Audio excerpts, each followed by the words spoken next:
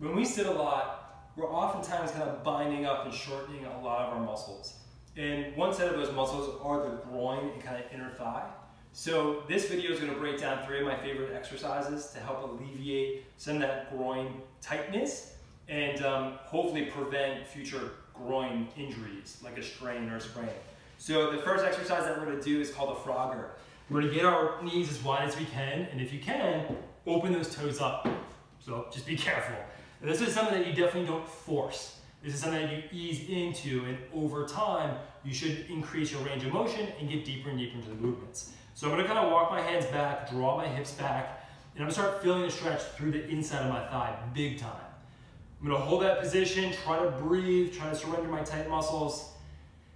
And then after about 5 seconds, I'm going to come forward and just ease off, and then try to go a little bit deeper. So you can open the knees a little bit more, back those hips back, and keep repeating until you feel like you're not making any more progress. The next exercise that I really like for the hips is kind of this sideline position. So once I get into that lunge, I'm going to get that knee, kick it as wide as I can. I'm going to keep this foot flat, and I'm going to draw my hips back and down, and again, really stretch that inner thigh.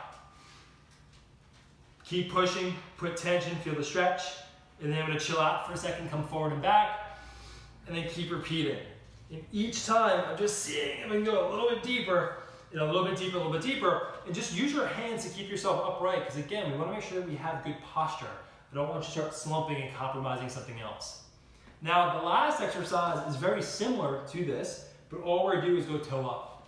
So again, get into a nice wide position, draw the hips back and down, and you're going to feel more of a stretch that biases more of the hamstring. Hold that position for about 5 seconds, get off of it, and then repeat. And just make sure you hit each side.